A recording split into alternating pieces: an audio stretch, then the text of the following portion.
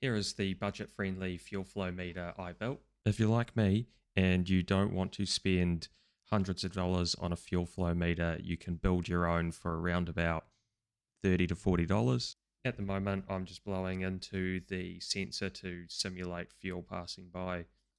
The top number represents litres per minute that has come past, and the bottom number represents the total amount of litres. There is a button on the side that resets the total. Now let's open it up and see what's inside. As you can see, there's not actually that much going on. We just have this IC2 compatible display, the Arduino Nano, and in the back there a 5-volt regulator, as most boats run on 12 volt, as well as the reset button on the side. All these components together will cost you around 30 to 35 New Zealand dollars, so not much at all. The first thing you're going to need to do is get onto AliExpress and buy one of these fake fuel flow sensors. This is just a knockoff, but it seems to work really well. It's just a 3-pin output as well, 5 volts in, ground, and a sensor. I recommend using a Nano for the end product, but we're just going to do the testing with this Uno here. Once you've connected the fuel flow sensor and the Arduino up, we can start the testing and calibration. Here I'm just using a small water pump to pump water through it. Then you just want to have it connected to your laptop where we can monitor the results. And here's the power supply that'll be running the water pump. First, we start off by monitoring the exact amount of water that comes out of the pump. This is the total amount.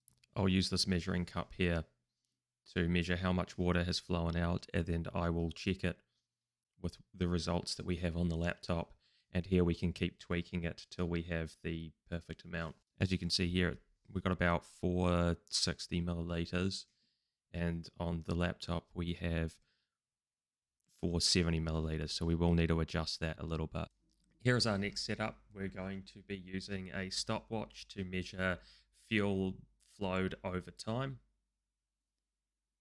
So as you can see here, it's showing the amount per minute that is coming out. And what we'll do is we will take measurements on the bucket and then compare it to how much time has elapsed to see if the measurements are accurate that we are seeing on the screen. Now let's review the code for the program. As we can see here at the very top, we have the library for the display, and then we have the variables that we'll be using. The interval variable I have set at 5,000, which means every 5 seconds it's going to update this display. You can change this depending on how you want it to work for you. The second part is just our setup. The most important bit here is the interrupt pin, and that is to count the pulses from the sensor. Here's the function that goes along with that interrupt, showing that it increases the pulse count.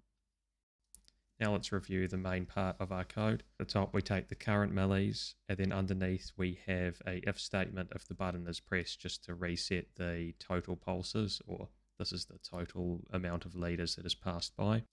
Next if statement below that happens every 5 seconds. It detaches the interrupt. It then calculates the amount of liters using the total pulses, and also the liters per minute using a little calculation there, and then it reattaches the interrupt and displays.